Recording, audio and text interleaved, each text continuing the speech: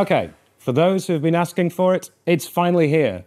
For those who are new to Digico, welcome. We're super excited to announce the latest member of the Quantum family. Introducing the eagerly awaited Quantum112.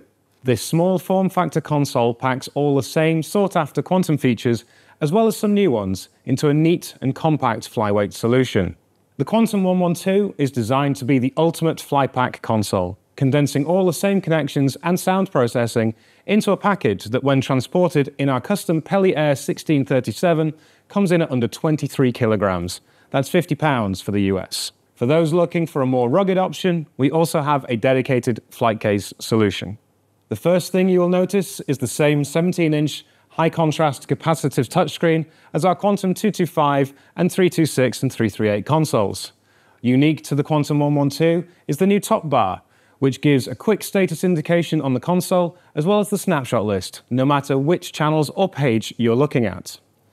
Above this bar are our two solo buses and our first set of smart keys, with dedicated soft labels underneath for triggering macros, as well as the talkback section. To the right of the screen is our dedicated hardware channel strip, giving fine control over filters and EQ for the selected channel, as well as quick controls over inserts and direct outs.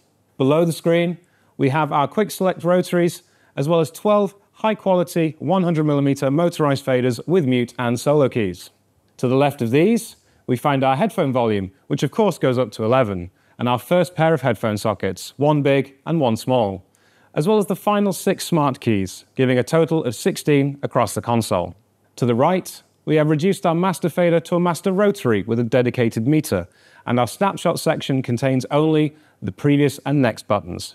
Don't worry, the Quantum112 still has the same level of snapshot control as other Quantum consoles, just accessed from the master screen. Finally, we have the layer and bank switches, with the Quantum112 providing 3 layers of 4 banks. There's one special control you might not recognize, located at the top of the hardware channel strip. Inspired by our flagship Quantum852, the Quantum112 features a single macroder, a rotary encoder with assignable control, either globally or per channel. By default, it controls gain. We've dedicated this macroder to Frank, one of our beloved R&D production engineers who sadly passed away earlier this year. Frank loved motorcycles, and this feature is a tribute to him. Here's to you, Frank. Looking around the back, we have not wasted a single millimeter and have added many different options to connect to the console. At the very top, we have our local I/O. The Quantum112's 16 XLR inputs is the highest number of any Quantum console, and coupled with the 8 XLR outputs, provides ample local connections. We have the usual AES and MIDI I/O, and even the option for linear timecode through a dedicated SMPTE input socket. Our GPIO is provided by 1/4-inch TS sockets, allowing for third-party foot switches to easily interface with the console. We also have a duplicate pair of headphone sockets here. Moving lower down on the console rear panel, we have the standard set of MADI and sync BNCs, a 32-channel, 48 kHz UB-MADI USB interface, as well as 2 DMI slots. Our DMI cards offer a wide choice of digital audio protocols, such as AES-3, and additional processors in the shape of the DMI Clang. Coupled with a network cable, the direct integration between the Quantum112 and Clang means that 3D immersive in-ear mixes can now fly across the world.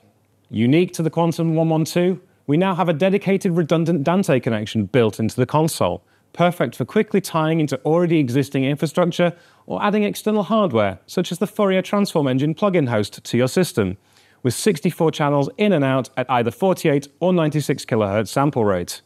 As with all our Quantum consoles, we have plug-in viewing and controlling from within the Transform Engine directly on the console screen. The Quantum112 has an optional optical connection, allowing the console to drop into any existing optical system and interface with all our premium SD rack I/O options. In line with our other Quantum consoles, we have a 4-port unmanaged network switch, DisplayPort for an overview screen, and USB for any keyboard and mouse connections.